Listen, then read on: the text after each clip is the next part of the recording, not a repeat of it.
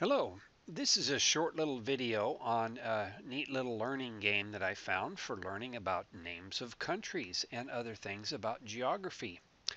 I'm at sheppardsoftware.com and I've already clicked over to the Middle East area, and I'm going to be showing these three games right here.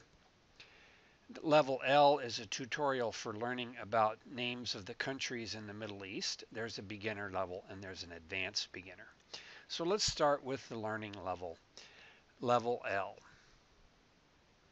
What this is going to do is allow you to click on a country and it'll tell you what it is.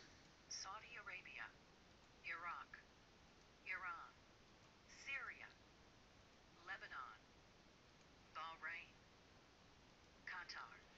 So that's how that game is played, and they're being checked off here, and there's other information about the countries and so on. So now let's go back and show how level 1, the beginner game, is played.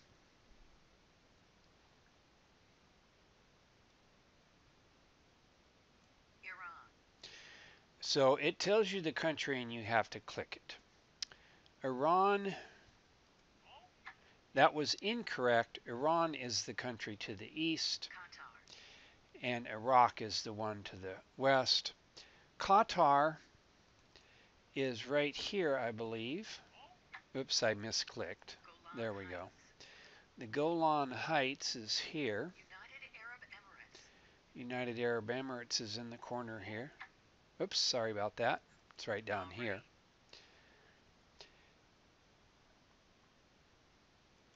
Let me show you what happens if you get this wrong a few times. It starts flashing and giving you a hint. Palestinian territories. Turkey.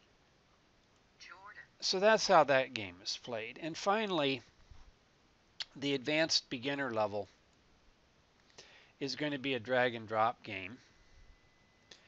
And the thing I like about this is that they do not have the country borders here. So Lebanon is up here and it's kind of on the Mediterranean.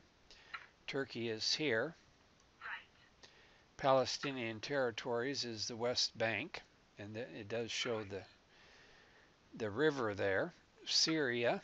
Now you can kind of use the borders a little bit on some of these. Golan Heights. Cyprus is an island.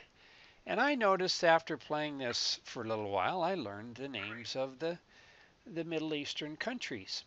And it can be used for countries and capitals and lots of information all over the world. I hope you enjoy learning from the sheppardsoftware.com website. Have a great day.